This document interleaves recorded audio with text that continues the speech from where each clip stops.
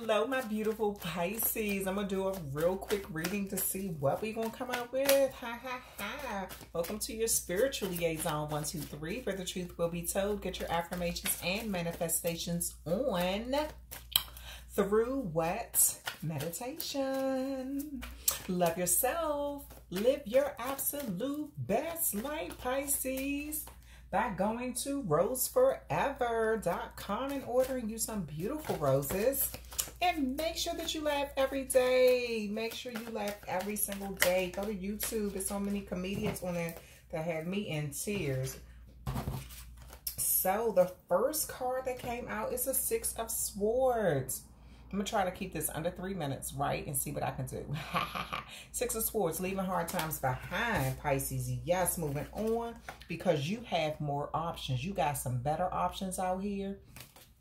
You're leaving some hard times behind. You have a much needed break coming to you.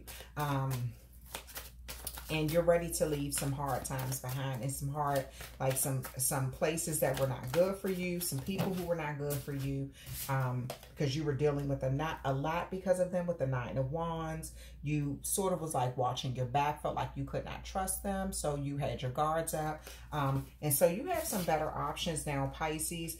Justice has come in. Justice is being served.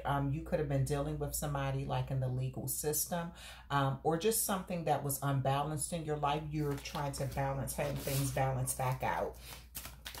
And I love that, Pisces, because you're just about making things happen now. You're ready to leave all that those rough times and the pain and everything behind. All the staying up at night, all of that has come to an end. You could have been dealing with an air sign. Yep, because you're ready to have new love in your life. You're ready to start loving yourself a lot better than what you used to before. And with the Queen of Wands, you are on your throne and you are about making things happen in a wonderful way. And you are about that life, honey.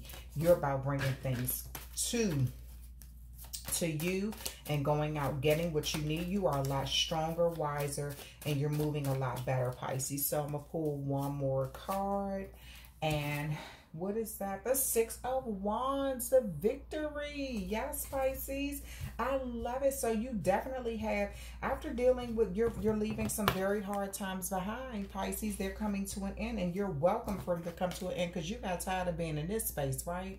All this crime. You ready for some new love coming in your life. You're stronger, you're wiser, you're making better decisions. You're feeling lucky now.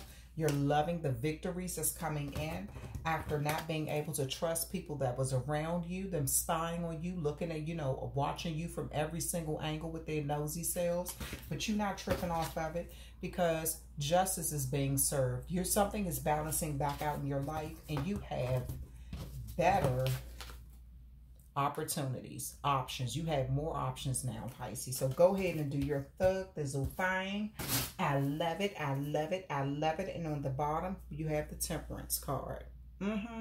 Pisces, go ahead. I love it. That's the end of the reading. Let me know what you think in the comment section. What's going on? I'm sending you nothing but positive vibes. I'm gonna be uploading a few more readings tonight, just because I want to get them out there while I have the chance, and then I'm gonna vibe with you all in the comment section. Sending you nothing but love. Talk to you soon.